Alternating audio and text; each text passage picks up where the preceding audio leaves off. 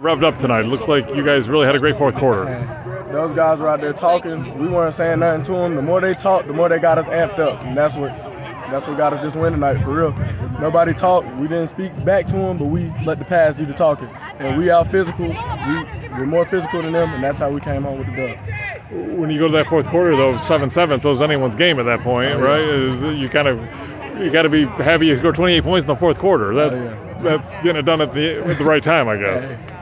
Conditioning works. Conditioning works. They got gas that we didn't, and that's how we got them. How important was it after a rough game last week to come back and kind of get one in the right win column? It was so important. We ran like dogs at practice, getting ready for these guys right here, because last year we didn't finish the game with them. It was 14-14 when it got canceled. 14-35. Right. That's how we do it. Okay.